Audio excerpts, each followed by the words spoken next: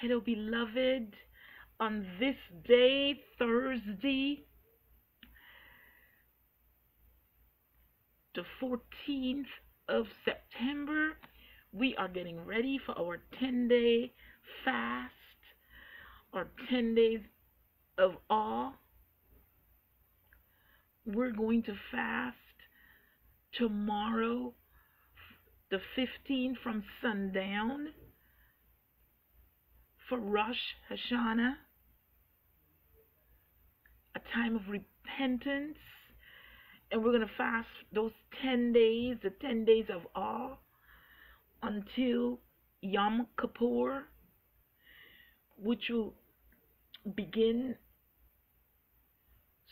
Sunday, September the 24th, and end Monday after the sun goes down.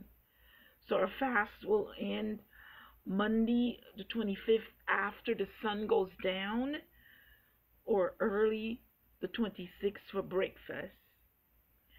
I don't want to encourage you to jump on with us on this fast if you're not already on a fast.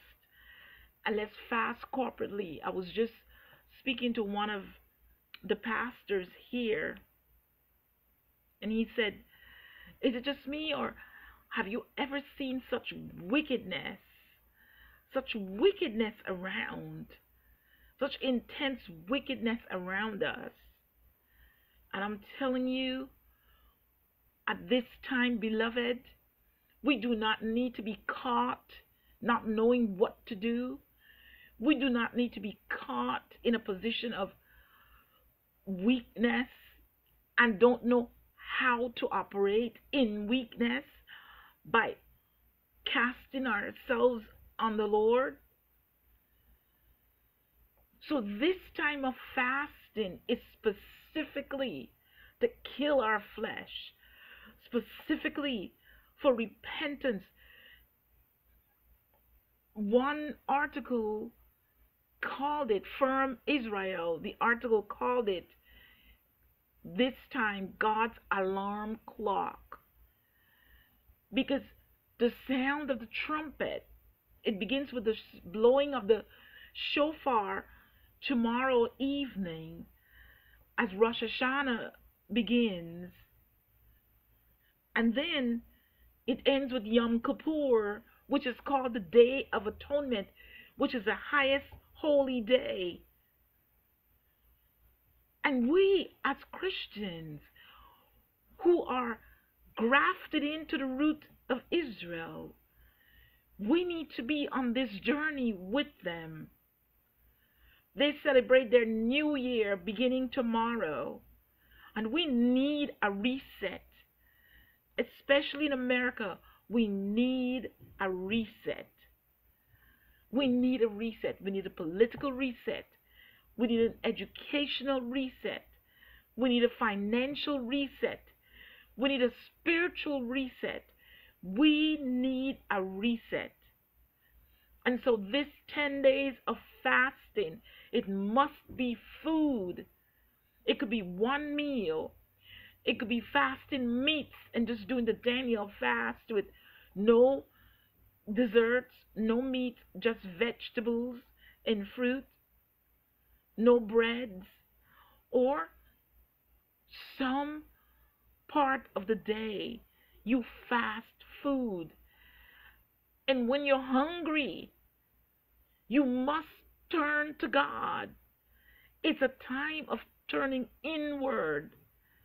It's not a time for outer perspective. It's a time for introspection. It's a time to look on the inside. It's a time to ask ourselves, to examine ourselves. Are we in the faith, or are we on our way to being reprobate? Are we on our way to being one of those who are going to be in the number of apostasy, fallen away from the Lord? There's so many who have turned away from Christianity. And the saddest thing is, Christ is the only way back to God. Christ is the only way There is no other way. This is God's way that He made before the foundations of the earth. There's no other way. There are no two roads or several roads to heaven. There's only one way, Jesus Christ. So this 10 days of awe, beginning with the new year, Rosh Hashanah, the 16th of September, beginning from sundown, the 15th of September, leading up to the Day of Atonement, Yom Kippur, September the 24th at sundown, and Monday. So there are 2 Sabbaths in there. There's the first Sabbath when God said there should be no work for those who don't have to work. It's a day to fast and pray, and then in the end of the day you can celebrate, and then go back on the fast the next day. 10 days of awe. We need a reset. Amen. It's a time of reflection, a time of repentance. Replace food with Bible study. When you're hungry, turn to God.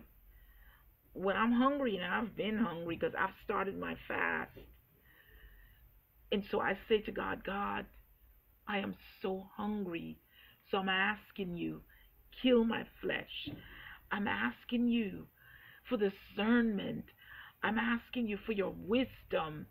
And then there's several questions that I need answers to, that I'm asking Him. It's not a time to move God's hand. We think we can manipulate God. We can't. We grow up in atmospheres and environments where we manipulate, and we think we can do the same to God the Almighty. It's not a time to get His attention.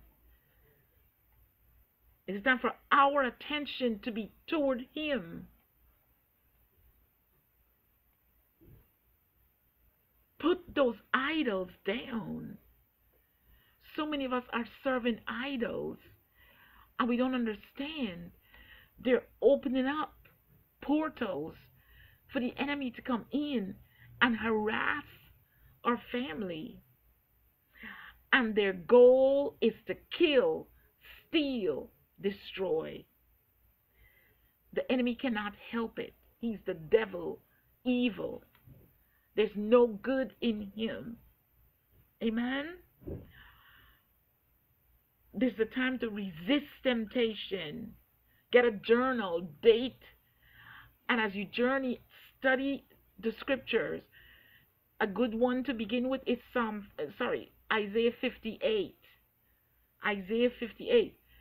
Get a journal, date it, write the scripture down, write what God is saying to you from those scriptures.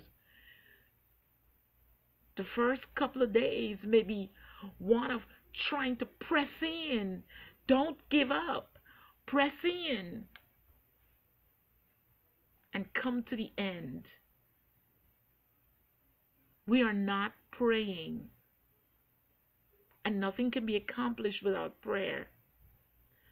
Jesus told his disciples in that night when he was in the garden, that final night, he says, watch and pray. Watch and pray that you may escape temptation. He said, the spirit is willing, but the flesh is weak. And that's where our problem is. Our problem as Christians is not the devil. Our problem as Christians is our flesh, our soulish mind, our thoughts and our desires. So we kill the flesh. Today I want to continue part 2 I started last Thursday of pulling down every stronghold by the blood of Jesus. You know, Hosea 4:6, and I used this scripture last week. He says, my people perish for lack of knowledge. But they didn't just lack knowledge, they refuse knowledge. They reject knowledge. I was watching something that popped up on my YouTube feed last night, and they were showing this man. He's part of I didn't know they had a organization for atheists and agnostics. I didn't know that, but there's an organization. And so he was, mocking God and telling the people, I'm not afraid of hell. He's rejecting knowledge. And the sad part of it, Hosea 4:6 says, because you've rejected knowledge, I will reject you. This is what God said.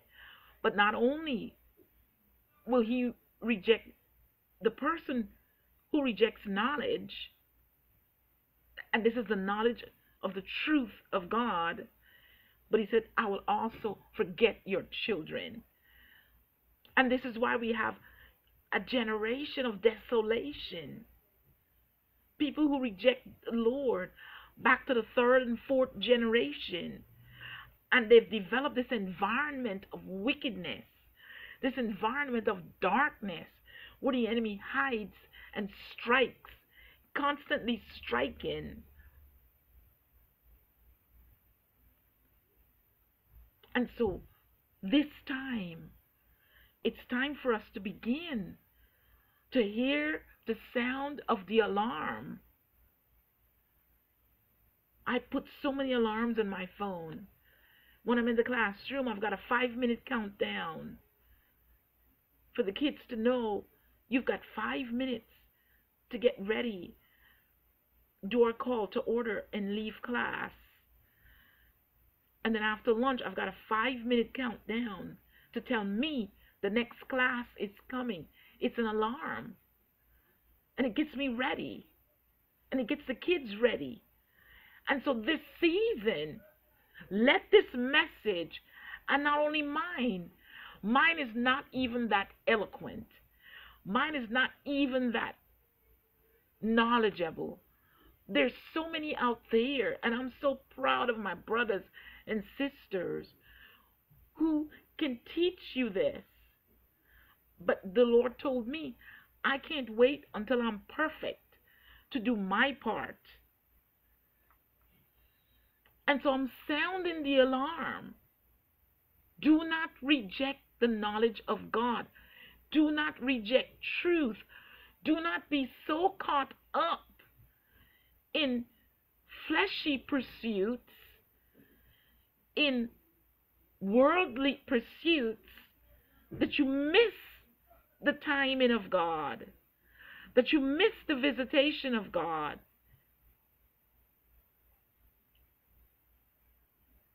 Don't be asleep like the 10 to 5 unwise virgins.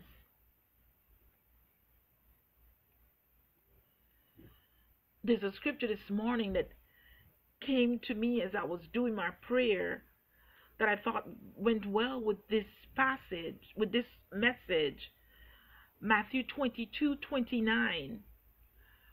Jesus was discoursing with the people, but something he said applies not only for what he was talking about, which was marriage, but it applies for every area.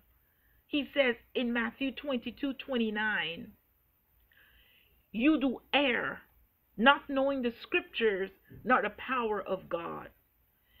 You are in error, because not only do you not know the scriptures, but you also do not know God's power. God's power available to us. And I want to tell you, beloved, greater is he that is in you than he that is in the world. And we've got to start living like we know that and believe that. Because the enemy's playing for keeps.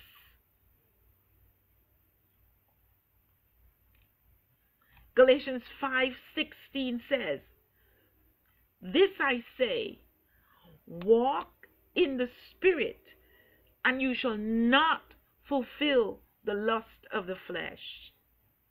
For the flesh lusted against the Spirit, and the Spirit against the flesh. And these are contrary one to another, so that you cannot do the things that you would. But if you are led of the Spirit, you are not under the law." In other words, when we turn our attention to the Spirit, and we need to do this,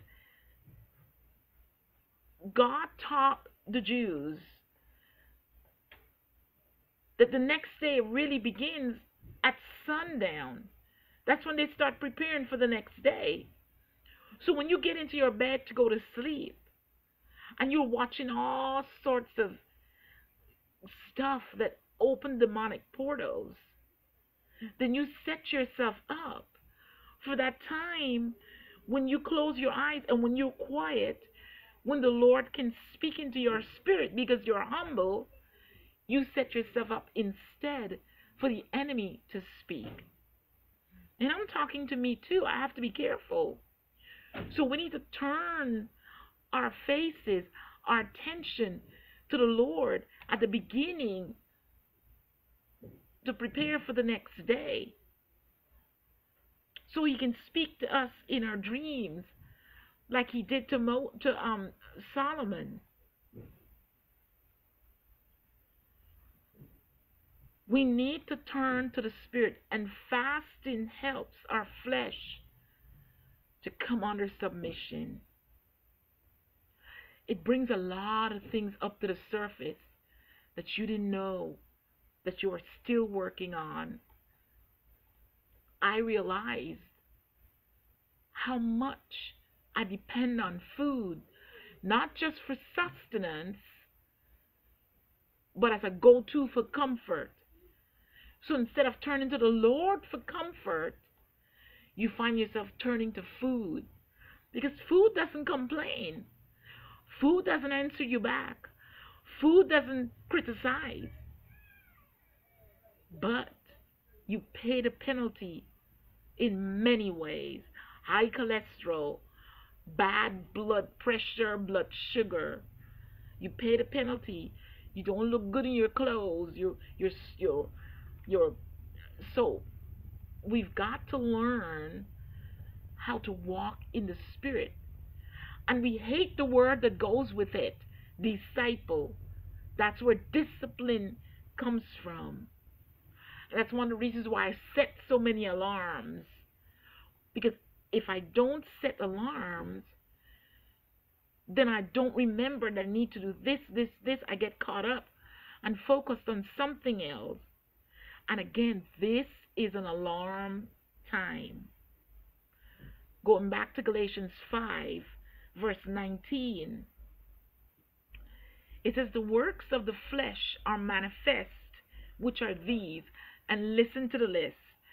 The works of the flesh manifest as adultery, fornication, uncleanness, lasciviousness, idolatry, witchcraft, hatred, variance, emulations, wrath, strife, seditions, heresies, envyings, murders, drunkenness, revelings, and such like, of which I tell you before, as I have also told you in time past. Not me saying it, the Word of God saying that they which do such things shall not inherit the kingdom of God. Why is it that people who call themselves Christians think that they can live like this and still end up in heaven? They can live like this and still get God's best. Notice, one of the manifestations of the flesh is witchcraft. And there's so much of it now in the church. Manifestations of the flesh. Samuel likened rebellion to the sin of witchcraft. And the opposite of all these fleshy things are the fruit of the Spirit. And that's one of the things you ask the Holy Spirit, you ask the Lord to help to grow up in you. It's in you. If the Holy Spirit is in you, and the Holy Spirit is in you if you are born again, unless you're reprobate. And that's why you need to examine yourself. The opposite of these fleshy things are the 9 fruit of the Spirit, which is love, joy, peace, long-suffering. And long-suffering is patience, gentleness, goodness, faith, meekness, self-control. Self-control. Against such there is no law. So these are the opposite of the flesh. And what we need, and this is what I'm asking the Holy Spirit, let the fruit grow and be nourished and strengthened in me, that I default even in my dreams. Even in my dreams. I'm not doing things in my dreams that are unholy, but I'm defaulting. I'm saying no. I'm taking authority in my dreams because I'm defaulting. That's what I'm asking him. That during this fast, my flesh will be killed and the spiritual works will so arise in me that even in my dream, I default to Christ. That when something happens in my classroom that's considered horrendous, that I'll default to Christ. So today we're talking about pulling down every stronghold through the blood. I want us to note something. The Old Testament shows us a pattern, a shadow of things to come. And one of the things that I'm talking about, I want you to notice it in Genesis 12, chapter 1. Genesis 12, chapter 1. Now the Lord said unto Abram, get thee out of your country, from your family, from your father's house, unto a land that I will show you. And you might say, well, what does that have to do with anything? It has a lot to do with everything. Listen really good, because I want to build a foundation and take you somewhere. The Lord told Abraham to leave his family. Why would God do that? Let's get a glimpse at Joshua 24:2. Joshua 24:2, Joshua said to the people, thus said the Lord God of Israel, your fathers dwelt on the other side of the flood in old time. Think of those generations, the desolation of generations. Think of back to the 3rd and 4th generation. They dwelt on the other side of the flood in old time. Even Terah, the father of Abraham, and the father of Nachor, and they served other gods. Listen, you want to know why I'm talking about Abraham and God telling him to leave? His father, Terah, and his grandfather, That's back to the second and the third generation. They served other gods. Let me tell you what terror means. Terror means station. Terror means delay.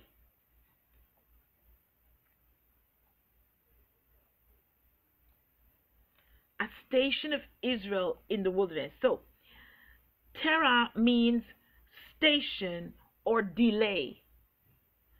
And Terah and his father served other gods. So why did God tell Abraham, get out? To get him away from all those idols, to get him away from all the strongholds, from all the portals that were open.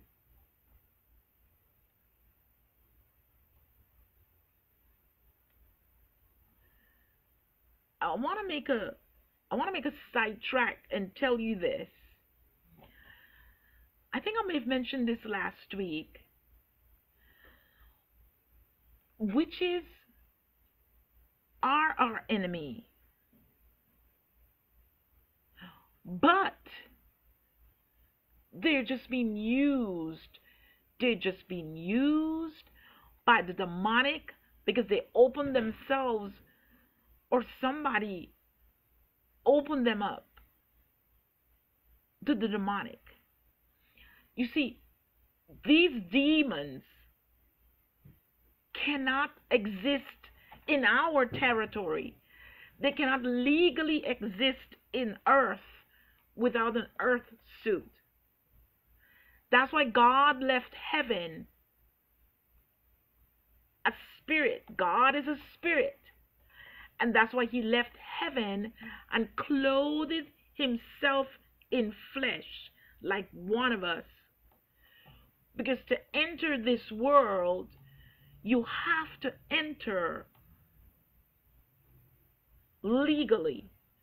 And so these spirits need bodies to enter the world, to enter this world, and bodies to function through their functioning, but they're using the bodies. So some of these people, they think they are guiding these spirits. They think that somehow they're in control, but they are not. The spirits are in control. The spirits are using their bodies. And when the spirits are through with them, they'll just chuck them, dump them, encourage them to commit suicide or whatever evil. Because remember, the devil is evil. His demonic posse are evil. So when we see a witch, yes, it's an enemy. But Christ died for that human being. And so the best gift we can give Christ is to pray for that human, that the demons leave them and they come to Christ.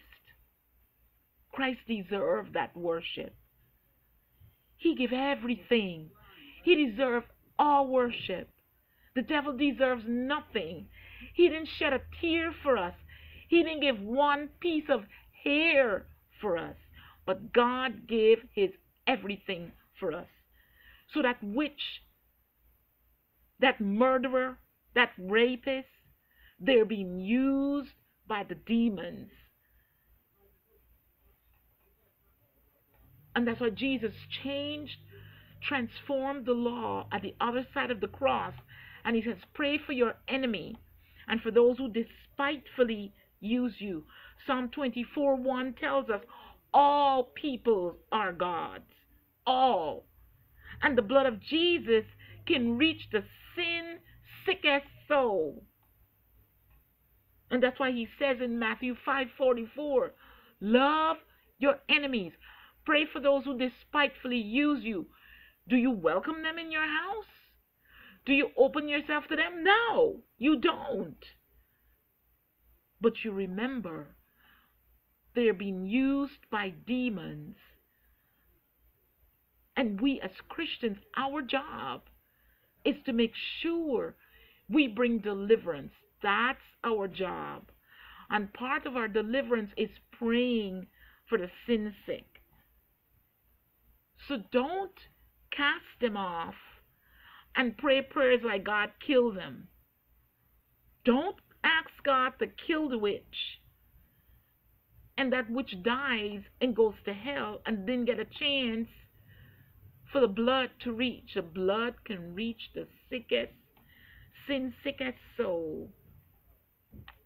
Amen. Matthew 5:44 says, "But I say unto you, love your enemies, bless them that curse you, do good to them that hate you, pray for them who despitefully use you and persecute you."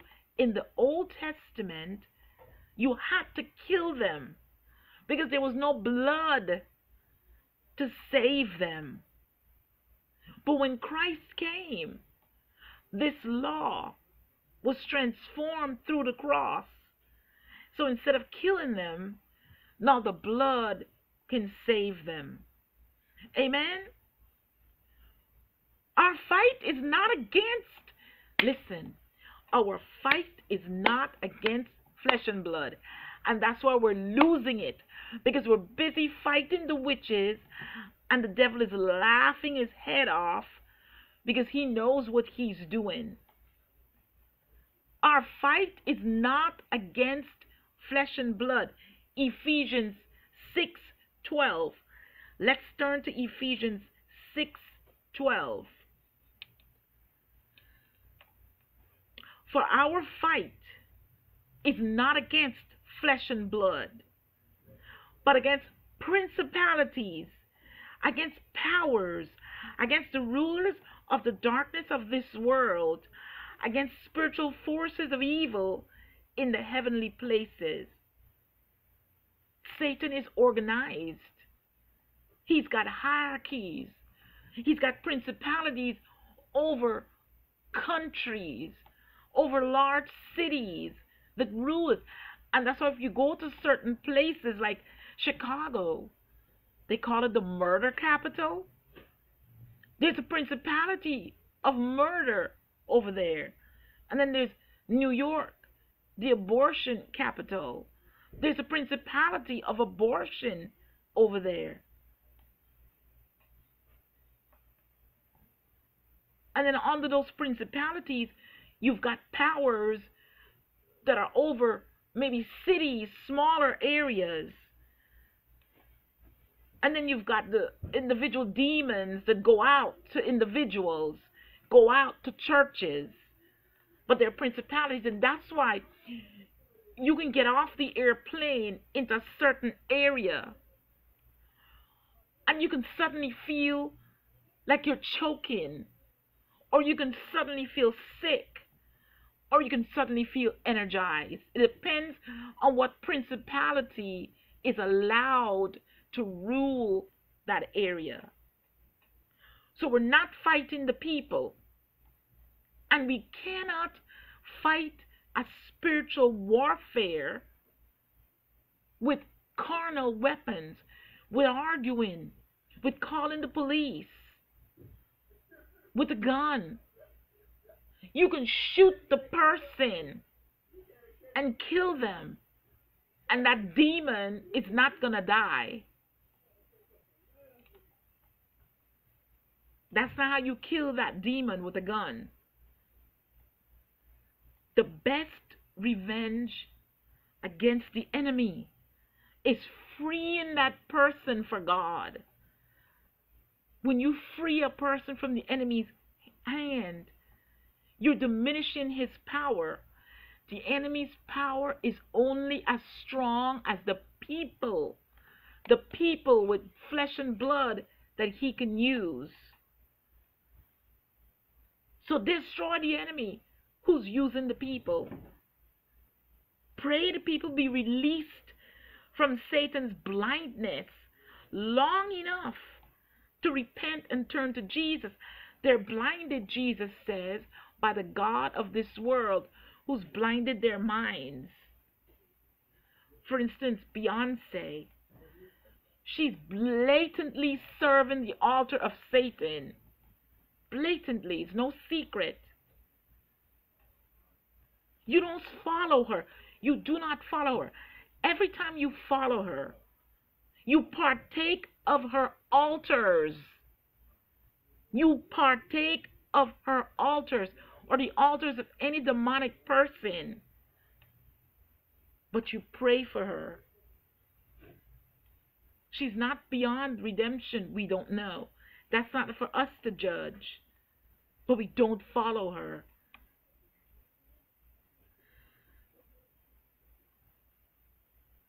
Jude said in Jude 21, keep yourselves in the love of God, looking for the mercy of our Lord Jesus Christ unto eternal life. And of some have compassion, making a difference, and others save with fear, pulling them out of the fire, hating even the garments spotted by flesh. Do you hate your garment spotted by flesh? Do you know if your garment is spotted by flesh, you will not rise in the rapture?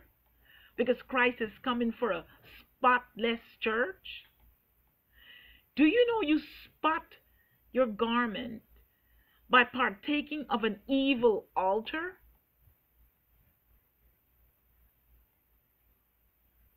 Smoking marijuana, masturbating, you're partaking of evil altars.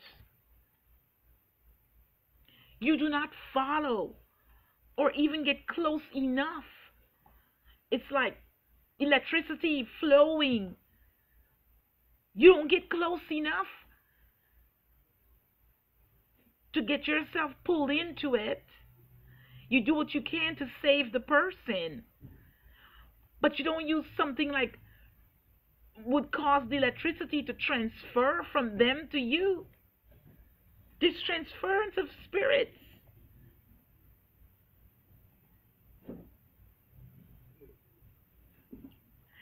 I was listening to Sean Boltz,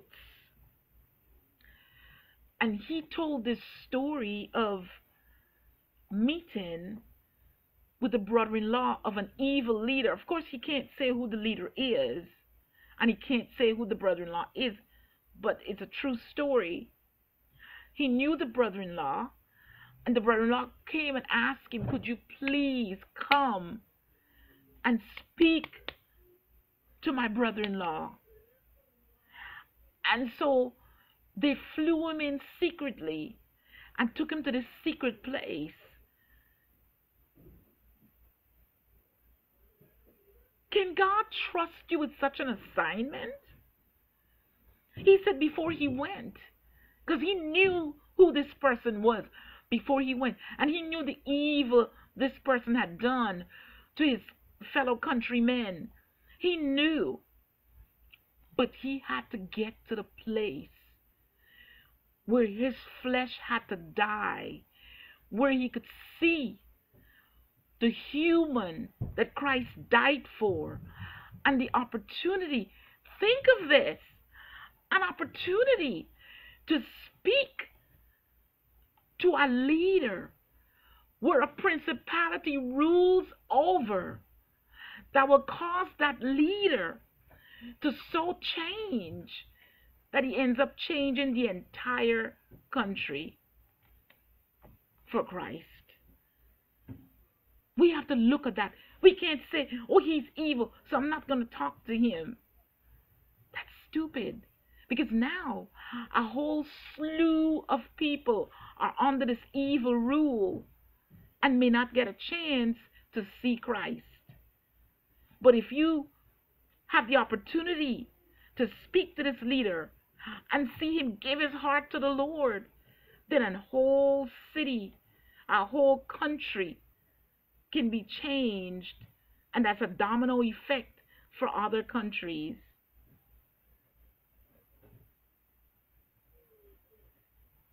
I need my flesh to die so I could be one that God can trust. So he went in And he said he went into this place and he had to trust the Father into this secretive place. And he said he had an exchange with this man and had an opportunity to pray with him. Who can God trust to lead somebody as influential as Beyonce? Beyonce is influential around the world, like Michael Jackson was.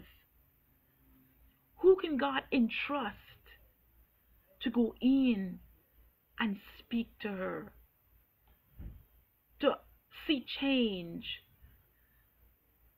I was listening to something last. It's funny how God pops these things up when it's time for me to speak about this. This is what because this message was prepared last week. But last night, I was listening to, I can't remember the station is, when these bunch of guys, and there's a gal in there too, and they're just shooting the breeze. And so they were talking about Beyonce, and there was one of them said she had interviews by Christians back in the day, but she said those Christians were harsh on her. He remembered those Christians looking at those interviews. See, sometimes we think that by being arrogant, we don't know. There are ways, there are times when we have to be. There are times when we have to be. But there are times when we don't. So who knows what it's going to take to shift her? Only God does. We cannot get a chance to be used by God to shift his people without a heart of love for God and love for his people that are created in his image, no matter how rotten they are. So be careful of being arrogant and ignorant. And let me tell you, being harsh, sometimes you have to be. And I heard, and on this same show last night, I heard her say it. And they played the tape again. Tiffany Montgomery was saying she was criticized harshly for mentioning about Beyonce, but she wasn't talking to the people out there. She was talking to the people on her stream who are part of her ministry, and she was telling them shame on them to pray for money and then take the money you pray for and go to Beyonce's concert and support a person who despises God. That's what she shows. If you're going to use the Bible as a tampon, that's despicable. And she said they came against her. The Christians came against her. But she said, I'm speaking to these people that I'm supposed to be covering. And if I'm covering them, I have to tell them the truth. And she was saying, you want me to say there's a fire in the middle of the night, and I have to say, hello, there's a fire. Because you don't want to wake the neighbors up. No, you said, fire. You're going to shout fire to save some people. Some got to wake up. But many are going to be saved. The same with a little child out in the middle of the street. You don't say, little child, come back. Come on. No. You get out there and you snatch that child up. And you give them what for? To save their life. That's not being arrogant. That's not being ignorant. That's not being harsh. That's being wise. So we got to be careful what we call harsh. And it all comes down to being able to walk in the Spirit, being able to discern. And that's why I'm fasting, to kill my flesh so I can discern where the witches are at work, so I can block their work against my family. And I can also pray for them. Spirits, listen, spirits need bodies. They need a point of entrance. And there's a lot of ways that become points of entrance. For instance, hate, bitterness, lack of love, unforgiveness,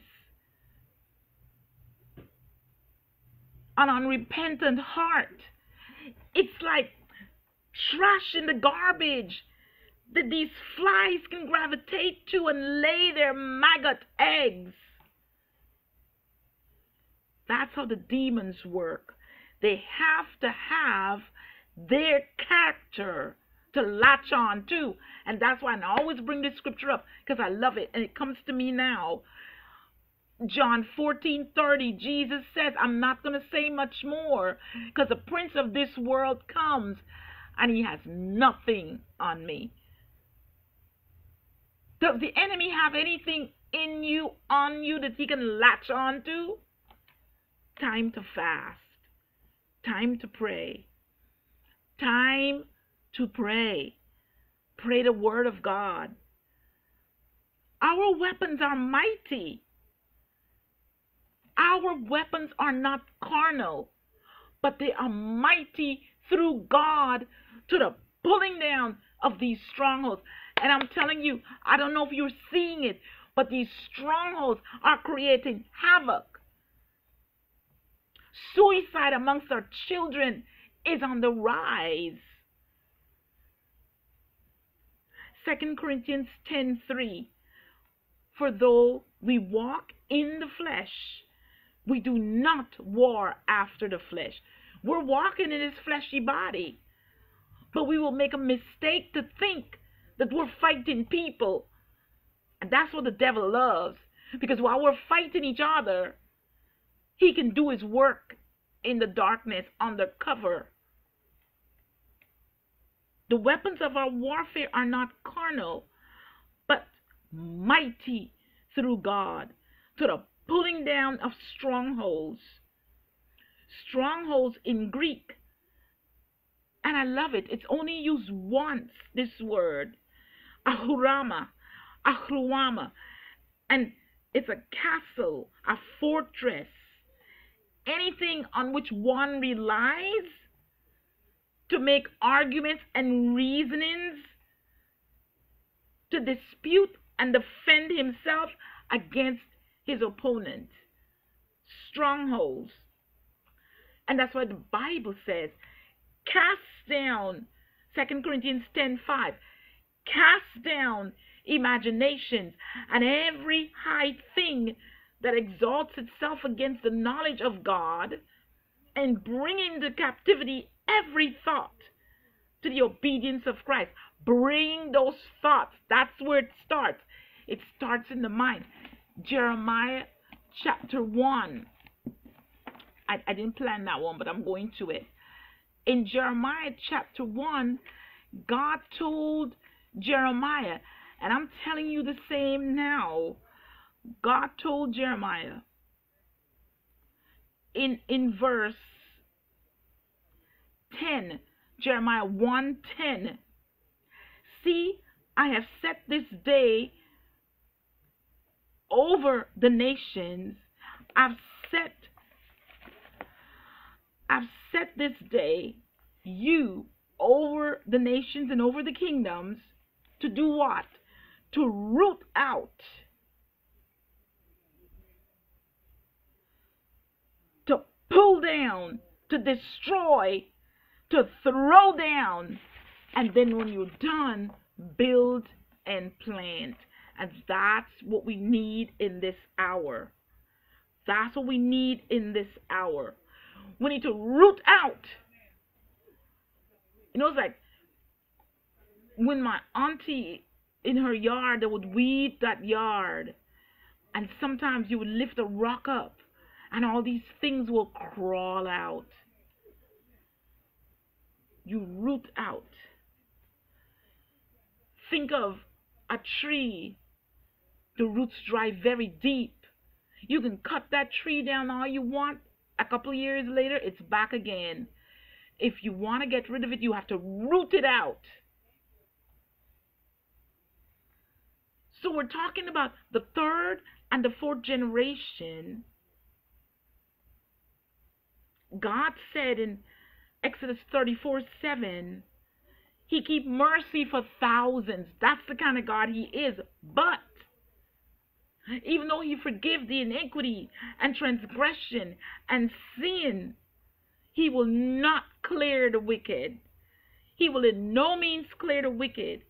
And He says He visits the iniquity of the fathers upon the children and upon the children's children unto the third and to the fourth generation.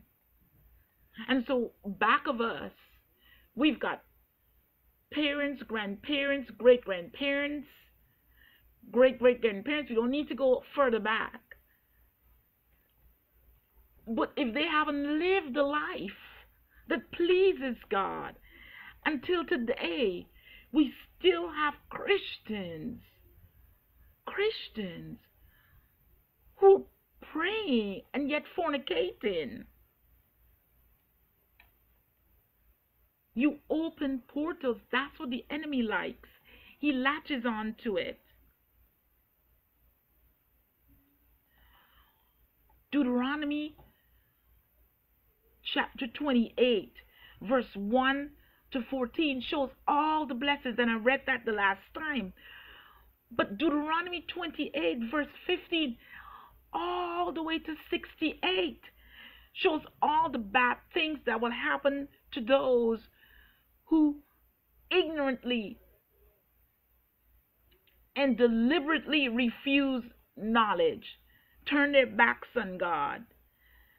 And God said it will come to pass that if you will not listen to the voice of the Lord, and listen is not just with the ear, but it's with obedience, to observe, to do all His commandments and His statutes, which I command you this day, that these curses will come upon you. The Bible says the curse causeless cannot stand. Are you covered by the blood?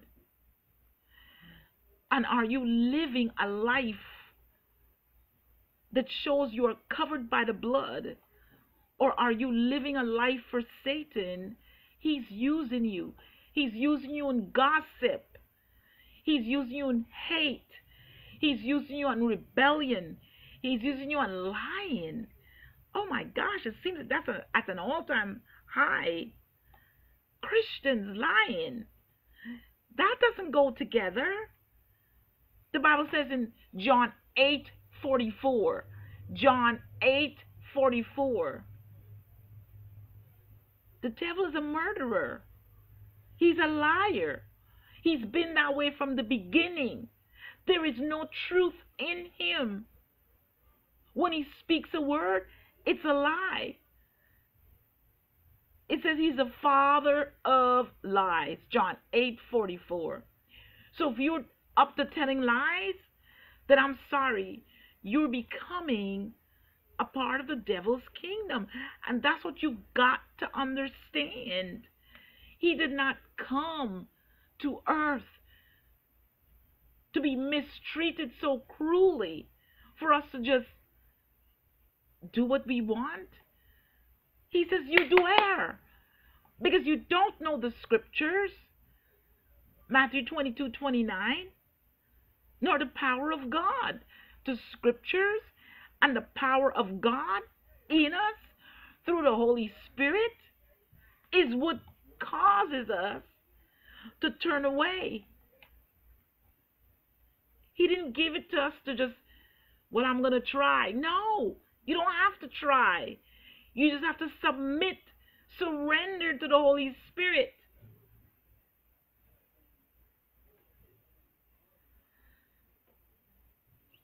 As we come down, I've got a lot more to say. Isaiah 61:4. says they shall build the old ways. They shall raise up the former desolation. That's back to the third and fourth generation of those who, even though they may have gone to church, they're still living in secretive sin. They're doing drugs. They're lying. They're cheating. They're committing adultery. They shall raise up. This is time to raise up the former desolation. This is time to repair the waste cities. This is time for us to see the desolation of many generations come to life by the blood of Christ. We're running out of time to do it. Back to the third and fourth generation, a culture of sin was developed. And this culture of sin causes a cry for vengeance. And it creates unholy altars and open portals for satanic penetration. Let me give you an example. I think I used this example last week, but I'm going to mention it again because it's something that's too common, all too common. A man and a woman gets married, have children. Everything seems to be going well. And then the woman steps out on the man. She steps out. But now she commits adultery, but she goes with another woman's husband. And so that man decides, I don't love my wife anymore. I don't love you anymore. I don't need you anymore. I don't want you anymore. So he leaves that home. No, when he leaves that home, and this is so common, it's ridiculous. When he leaves that home, he leaves those children bereft. Not only emotionally, he leaves them a wreck, but now they're crying, they're angry. What happens as a result of their anger? What happens as a result of their bitterness that nobody comes in to deal with? Something the enemy can latch on to. Those children are little. They can't reason. Like some of us adults can't even reason well. Much as those little children, the enemy comes in and whispers, they don't love you. The enemy comes in and whispers, it's because you're ugly. It's because you didn't wash the dishes yesterday that your daddy left. It's because you won't stop misbehaving in school that your daddy left. It's because he wished that you were a boy that your daddy left. And all these lies the enemy brings to this young, impressionable mind. And they don't know how to reason and deal with it. They receive it as truth, and that's what the enemy wants. Now they're bitter. They begin to hide themselves under black makeup. They begin to hide themselves under promiscuity. They begin to hide themselves under harshness, meanness. They begin to be vessels for the enemy to use. And how about the wife that's left? How about the husband that's left on the other side? They're bitter. They're crying out. The enemy's hearing. He's coming. And he's whispering to them. They deserve to die. They deserve nothing. They're not going to get anything from me. And all these lies are coming. And if you think I'm telling a lie, you are the liar. Because you know this is true. This happens every day, everywhere. too often. And it's time these strongholds are pulled down. It's time it's pulled down. Because as a Christian, your husband walks out. Yes, you're angry. Yes, you're upset. But you're supposed to keep your heart free of bitterness. Because you know that the enemy can come in and latch on to it. So you're constantly turning it over to God. You're constantly crying out to God. You're refusing to go places where people will talk about the situation and bring in more anger, bring in more whatever. You're keeping yourself clear. And you're definitely not saying, God, kill that woman. God, make our children miserable. No, because you're saying, look how miserable my children is. Why would I want that to happen to those innocent children over there? But when you're not serving the Lord, you don't think that way.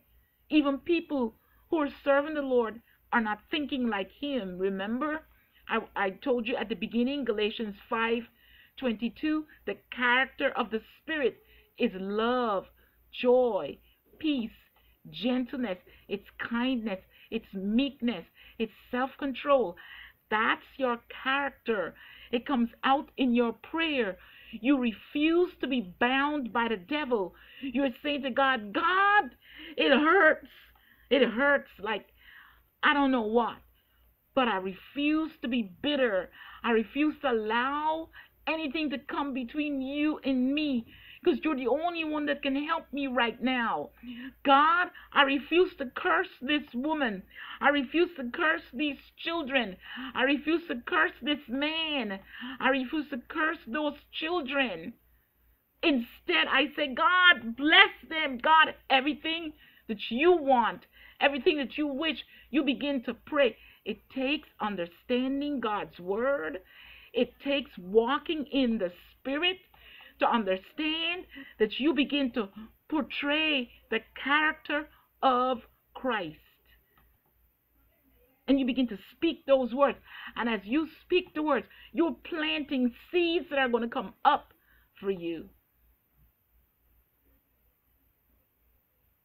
The best revenge, remember, the best revenge that you can get on the enemy is for those people to be saved and serve your God.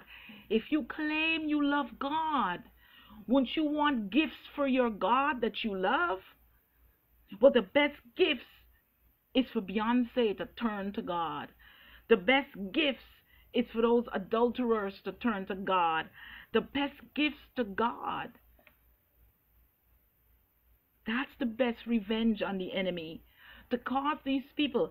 And that's why it says in Isaiah 61:1, and Jesus said in Luke 4, He said, the Spirit of the Lord God is upon me. The Spirit of the Lord God is upon you as a believer and upon me. Acts chapter 1 verse 8 says that the Holy Spirit will come upon you and empower you to make you witnesses for Christ. We're not doing our job. The church has not done. Now, remember, there's always a remnant. There's always that spotless bride. But on the whole, those who claim to be Christians, who claim to love the Lord, they have not done the job they should in teaching the truth, what this word says, what God Himself says. And that's why we are in the place we're in. God is not obligated to answer anything but His word. His angels. Psalm 103 verse 20 are only His ministers to answer, to hearken to His voice. So if out of our mouths are not coming His word, which He says in Isaiah 59:21, which is a generation blessing that He put in our mouth, if that's not coming out of our mouth,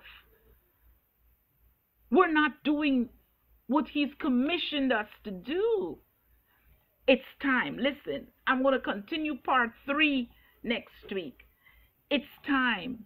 It's time that we, as believers of God, who claim to love God, to kill this flesh. How? Through fasting and prayer again. Through meeting with like-minded people and meaning business with God. Mean business with God. Stop pleasing this flesh as if we're going to be living here forever. So many people died. Over 1 million people died in the last 3 years and left everything that they built. They didn't take it with them. Some lived as if this is all the life they're going to live. They never prepared for the life that was to come. How many of you, how many of us have treasures in heaven that we could stand in front of the enemy and call on those treasures to come forth? Because we're too busy spending it on ourselves, pleasing ourselves. We got nothing. But remember the mercies of God. I'm going to end with that. Remember the mercies of God. It's new every day. Every day you can get up and start brand new. Until your eyes are closed in death, it's too late. Or until the trumpet sounds and the rapture happens, then it's almost too late. You still have a chance, but it's going to be a hard chance. If you can't survive now, I don't know how you're going to survive then when there's no Holy Spirit to help you. I don't know how you're going to survive then when the Antichrist takes over. And if you don't have his mark, you can't eat. How are you going to survive then if you have a hard time surviving now? If you have a hard time fasting now? I'm not talking to just you. I'm talking to me too. I'm not above you. I suffer the same things that you suffer. I suffer the same temptations you suffer. But I'm here to tell you there's a God who cannot. It says he is touched with the feelings of our infirmities, because he was in all points tempted just like we are, yet without sin. And his power, his mercy is new every day to help us. And he says, no weapon formed against us, they'll be formed, but they cannot prosper. That's our heritage. That's our heritage. Amen? So I want to pronounce a blessing over you today. I want you to be aware that it's time for you to live a life of discipline. And it's not what we think it is. It's following Christ, being his disciple, by going into his word with his Holy Spirit, who's ever willing to teach. It's time. We're running out of time. I'm crying out every day for my family and friends because I don't want them to be left behind. I don't want to be left behind. The Bible says, let him who thinks he stand be careful lest he fall. So I'm not standing here thinking I'm all that on a piece of cake. Because who knows? If I don't turn my weaknesses over to Christ, the enemy can have a field day in my weaknesses and cause me to stumble. So I'm trying to live a life of repentance. I'm trying to live a life where I'm focused on Christ. And sometimes I'm distracted by my own desires. Sometimes I am distracted by my own needs. And that's why fasting brings me back. That's why this time of Rosh Hashanah, the sounding of those trumpets, becomes the alarm clock. And so I'm telling you, get on this fast. Get on the fast to kill your flesh, to sound the alarm, to look into yourself with the Holy Spirit. Am I in the Spirit? Am I where I should be? Do I have oil in my lamp? Am I on my way to becoming reprobate? Are my children ready? Am I making them idols and not telling them the truth? Am I like somebody told me today, a parent created hell at the school? Am I covering for my children and not telling them the truth? This is a time for the alarm to sound. This is the time for the alarm. The alarm sounds just before that hour when it's time to go where you need to go, right? You set a 5-minute countdown or whatever. This alarm is saying any minute Christ will burst the eastern sky. Any minute he'll come. Are you ready? Are your children ready? Are your family ready? Are you living in that attitude? I'll do what I want. I'm grown. Are you living in that attitude with bitterness in your heart towards somebody who has hurt you horrendously? God's going to fix that. But you need to fix you with God and keep that bitterness out of your heart. Bitterness defiles many. Bitterness is one of the enemy's nastiest tools, like fear is. So I want to implore you, plead with you, encourage you, get your heart right with the Lord. Don't just say, I'm a Christian. What is it to be a Christian? What is it to follow Christ? How are you showing that you are following Christ? Is it just by word?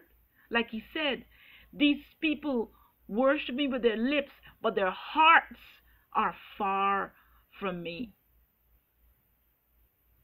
God bless you. May you hear the truth and run with it. May you hear the truth. Listen, I don't want grandbabies and cousins and aunties. I'm crying out for them every day. I call the family, the Castellos, the Leacocks, the Atkins. I call the Cummins. I call the Spellings. I'm calling them, the Thomases. I'm calling the Bulgers, the McCullens. I'm calling the Reeves, the Deans, the Presses. I'm calling them before the Lord. The Arzolas, I'm calling them. I'm calling them out. The Wilsons, I'm calling them out. Every day I'm crying out, God, help us to be ready. Help us to be ready. But more than just ready, help us to desire a crown so we can throw it at your feet. And so let us do that which you desire us to do so we can get that crown to throw at your feet. I'm crying out. The Simons, I'm crying out. And I'm calling them individually by names. I'm crying out. God, help us. The children that I teach, I'm crying out. Help us, Lord. Help us. I love you. God bless you, Cynthia. It's good to see you. Lydia, it's good to see you. Don't delay your prayers. Wake up. Pray, but pray according to the word. Open if you have to open the Psalms. Whatever. Pray the word. Amen. I love you, and I'll talk with you part 3 next Thursday. Should he say the same, I'll talk with you Sunday. And remember, this is a time when the witches are busy. You get busy. Don't let them enter into your lives. And don't be like them. I love you. Be blessed and be encouraged. I love you much, much, much.